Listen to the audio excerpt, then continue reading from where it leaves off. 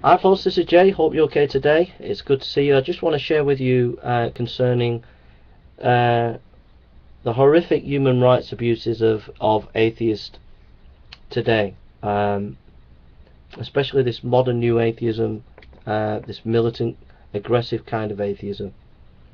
And I just want to give you an example of the gross abuse of human rights that the modern atheists are doing. For example, I've had 4 atheists at least Skype me, talk to me, pretend to be my friend. Some of them have published material that I have actually said to them privately on YouTube, edited it, misquoted it, mispresented my information. But not only that, it was private information. That is a gross dereliction of human rights. Also, some atheists have me talking on Skype, and then they've had people in the background listening where they're recording the information, trying to entrap me and spy on me. This is a gross dereliction of human rights. If this happened to the gay community, people would be up in arms, but because it happens to Christians, nobody bothers. I've had over 100,000 comments made at me by atheists. 99% of those comments have been abusive. They've been on the verge of hate crime. Now, if that was done to the gay community, the government of America and the United Kingdom would have been up in arms about it. But no, not with a Christian. It's all fair game for a Christian. They can get slaughtered, they can have hate pumped at them, etc. Not only that, but Sam Harris, Richard Dawkins, the works of Christopher Hitchens, when he says that religion poisons everything. If I said gay people poison everything or homosexuality poison everything, I'd be put in prison. But he gets away with it.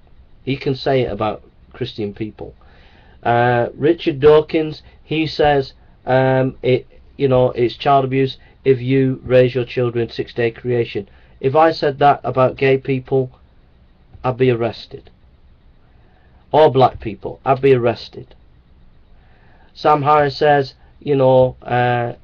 Christians are dangerous because they are irrational. They could blow people up like Muslim extremists. If I said that about gay or black people, I'd be arrested. But he gets away with it. Christian rights are being systematically abused in the West. Atheists are at the forefront of this abuse, and nobody's doing anything about it in politics anywhere, because it's so easy, so good to shit on Christians today.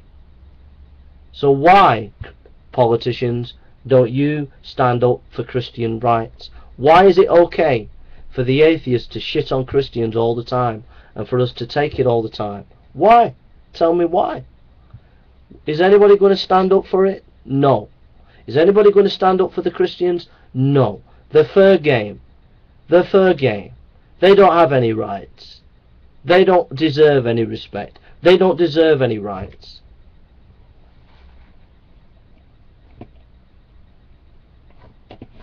Well, I think that you get what you deserve, and if you won't stand up for the rights of others, then there'll be a day when your rights will be taken away.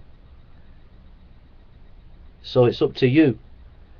If you want to live in a totalitarian regime in the West, then that's up to you. But I hope that some people realise that this abuse that Christians are coming under is not right, it's not fair, and it's not good, and it's not good for society, it's not good for civilization. And Christians, and you need to start standing up for Christians, because they're being treated like people treat gay people. Homophobia or racism, this kind of mentality is creeping in against Christians. This kind of hate mentality where Christians are easy game for abuse, and they're not easy game. They're human beings, and they deserve respect just as much as anybody else. That's what I think. I know I've been strong. I don't care what anybody thinks. I'm saying it as it is. If you don't like it, it's tough. That's the way it is. And at the end of the day, were you there for me when I wasn't well, when I was broken? No, you wasn't. So why should I listen to you? I'm going to listen to people who are my friends, who care about me, and who want to be my friends. And I'm just telling people what it is that is getting on my back. And what is getting on my back is this aggressive atheism that is attacking Christian rights and abusing Christian people, and I'm sick of it, and I want somebody to stand up and do something about it.